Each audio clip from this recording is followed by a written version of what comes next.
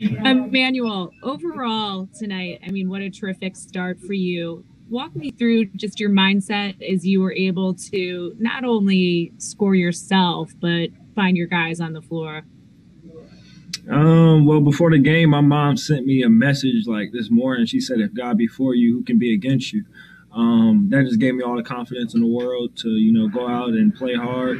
I knew I had God with me, and I have unbelievable teammates, unbelievable coaches, that push me to be great each and every day. So when you're playing with great players, great coaches, it makes it easy to just go out and have fun.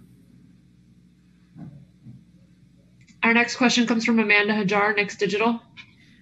Hey, Emmanuel, you got your first NBA preseason, first action, first bucket, first start, a lot of firsts. You put up a huge game tonight. What does that tell you, for your confidence moving forward and heading into the regular season? It's great, just to get my feet wet a little bit. The coaches trusted me, and I feel like, I produce, but, it's just the start. I feel like, I want to continue to get better. I'll be right back in the gym with film tomorrow and then right back in the gym getting up shots. And I also have great vets around me. They help me, they lead me, and, I'm just trying to soak up all the information to get better. Next question comes from Mike Borkanoff, The Athletic. Hey, Emmanuel. It seems like you're pretty comfortable with that floater shot, especially finishing in the paint. Is that something that you've had in your bag for a while? And I mean, when you choose to kind of let it out? Yeah, at Kentucky, I think I was in like the 90th percentile for floaters. So I feel like that's something that's always been in my game. Playing against bigger players, especially in the NBA, everybody's athletic and, can block shots around the rim. So you need that floater shot as a guard.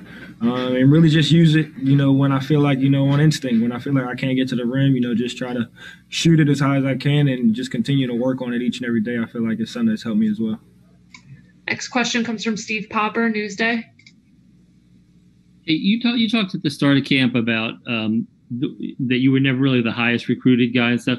You kind of feel like you're still doing that here, opening eyes, from practice and in games here? Yeah, I feel like, my whole life I've kind of been an underdog, so it's nothing new to me.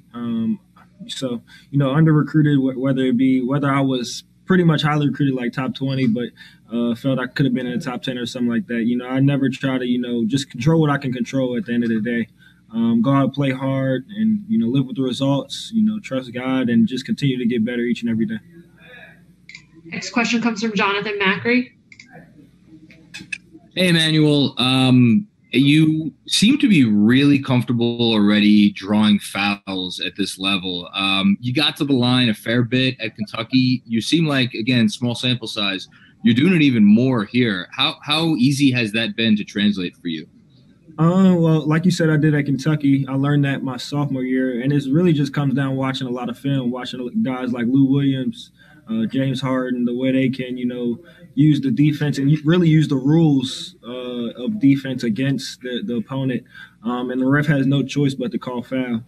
So really just a lot of film work, and then I actually practice it a lot too. So just continue to work on, all parts of my game. I feel like it's just going to be a big step for me. Thank you, Emmanuel.